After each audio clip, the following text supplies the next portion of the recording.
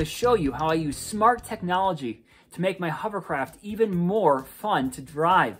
So doesn't everyone dream of making a vehicle you can actually ride, especially something cool that no one else has done before? So this is totally me and my electric hovercraft project. However, hovercrafts are notoriously hard to drive around casually, like a bike or a go-kart, since they have no friction and slide around all over the place. But can I use smart engineering to make driving more fun, safer, and less stressful? Today, we're going to check out 3 ways I did this, starting right now. First off, having a nasty accident is the #1 way to halt the enjoyment of any new vehicle. So with all these drones going around these days, many of us have probably experienced or seen someone cut their finger on a drone propeller. Not much fun. So what we're talking about here is just a little bit bigger.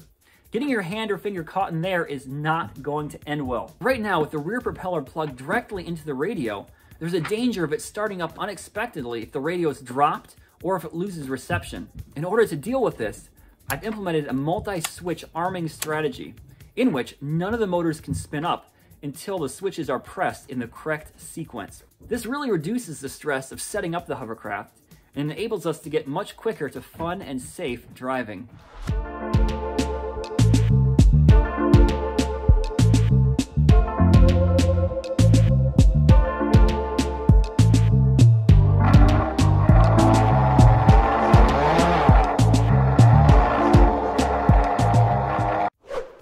Secondly, the main smart feature we need for an electric hovercraft is the ability to start and stop quickly. We've already put skids on the bottom of the hovercraft, allowing it to brake when the skirt is deflated. The key is to be able to quickly deflate and then re-inflate the skirt to get going in a new direction. For stopping, we've implemented a smart deflation feature that idles the motor at just the right speed to keep it deflated, but ready for quickly re-inflating when the command is given. Then, when the re-inflate command is given, we actually have a smart boost feature that throttles the motor above the running speed to quickly inflate the skirt before dropping back down to the most battery-effective running level. The last thing to deal with is with a battery-powered hovercraft, as the battery starts to drain, the lift motors go slower and slower as the voltage drops. So in order to have a smooth ride throughout the whole battery range, we've implemented voltage compensation, which proportionally increases the throttle when the voltage goes lower to have a constant motor RPM throughout the whole period.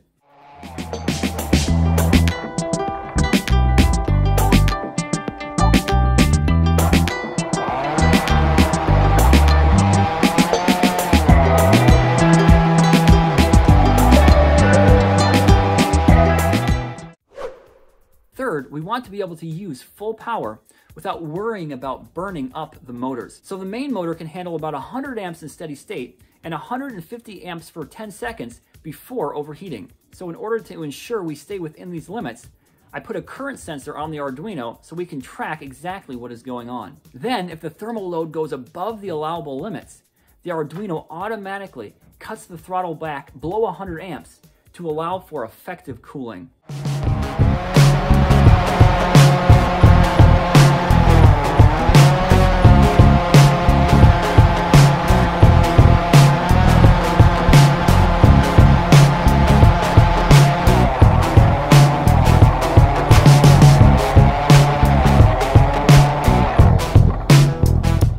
So, will it be more fun to drive now that we have these 3 new smart features? I'll let you be the judge of that.